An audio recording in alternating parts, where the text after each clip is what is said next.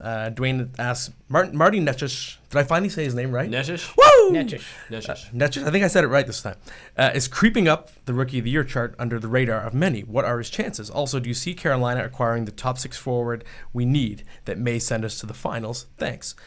It's interesting. So Necas, I think, gained really valuable experience, obviously, with the best team in the AHL last year as a playmaker, and Carolina kind of slow cooked him, and I think he's arrived more of a fully formed product, and I don't think it's a huge surprise that he's starting to gain momentum. To me, the question is, is even if he shows a lot of improvement as a rookie, is just a more dynamic rookie going to outdo him? I think that's probably going to be the case.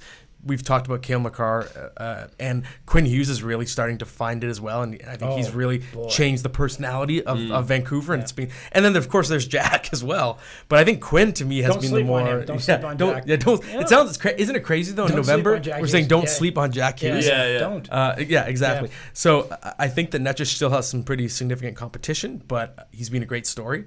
And then as for the trade element, I think Carolina's in it, and they still, even after trading Justin Falk because they got Edmondson back, they still have that surplus on defense. So they still have an area of surplus to trade from. Like I always reference a guy like Jake Bean, someone like that they can dangle as part of a deal if they're chasing it. And I think they will. I think this is a year where you could see Don Waddell get aggressive, feisty at the trade deadline. Yes. Yeah, I like that. I think Carolina is in a good position right now. They have a pretty deep system. They've been a very good drafting team. As for Necas and the Calder, when it comes to forwards in the Calder, it pretty much comes down to points. Yeah. So I don't think it's really a personality thing or a style thing. If you've got the points, then it's all yours. The deciding factor this year is because you've got some pretty dynamic defensemen in Makar and Quinn Hughes.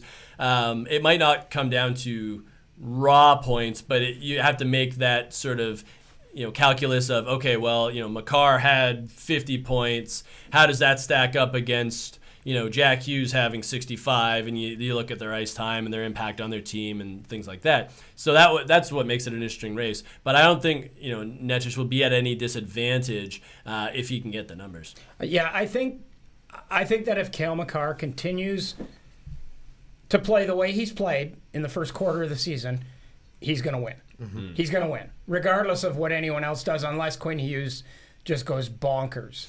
Right. And I'm not sure that that's going to happen. I think there will be a fatigue factor there at some point. He's already been injured, once, and you can't account for that. But I think the Calder Trophy was and continues to be Cale Makar's to lose. Yeah. And so even if he plays the way he's played now, which has been great, he's going to win. With respect to the rest of the question, with respect to Dwayne Ham's question, whether they go for it here or not, yeah, I mean they've got a good system. They won the Calder Cup last year. They've got some things they can dangle for, say, a Taylor Hall. Yeah, that's the name that I thought of. As I was talking, I was like, I should have mentioned Taylor Hall. If we're talking about Minnesota, what about repatriating Eric Stahl? Oh, that'd be kind of fun. As a depth center. Eric and Jordan. Yeah, that would be the first time they've ever. No, they played together. Yeah, they played together. Because they even brought Jared up for a game. Yeah. Oh yeah. Oh yeah. Of course. That would be kind of fun, wouldn't it? That'd be fun. Yeah. I don't know. Anyways. Interesting. All right. Maybe not. I don't know. Well, I don't think. I think if you're Carolina, you're big game hunting. If you're Don Waddell, I think Carolina's reaching the juncture now where big game. You talk about that, but at the trade deadline, it's always that under the radar trade that ends up being the big difference. The Michael Hanses, right? The Michael Kempneys, those you're right. guys. Yeah, it's true. It does happen. You're right. It's a fair point.